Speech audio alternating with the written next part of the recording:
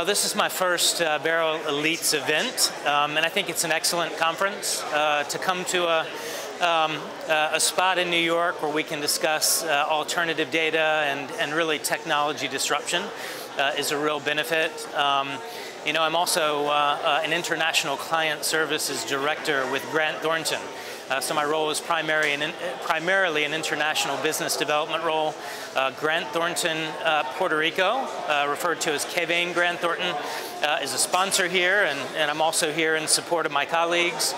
We have Grant Thornton speakers, so I feel like that our brand has been strong here. The networking has been great. Well, obviously there are incredible tax incentives, but I also think that that if you're looking worldwide these days, that saying that San Juan and Puerto Rico itself is a hub of innovation or an innovative city, one of the most innovative, that would be accurate based on what's happening in country. So it's very exciting for us. You know, we have a strategy to really grow our business in Latin American and Caribbean. We have a lot of member firms there, and Puerto Rico is a very important piece of this mosaic.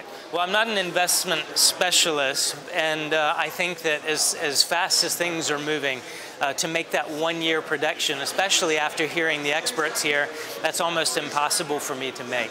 I can add that that I think this is a great venue for professionals to come and then to really listen and study and understand how this ecosystem fits together.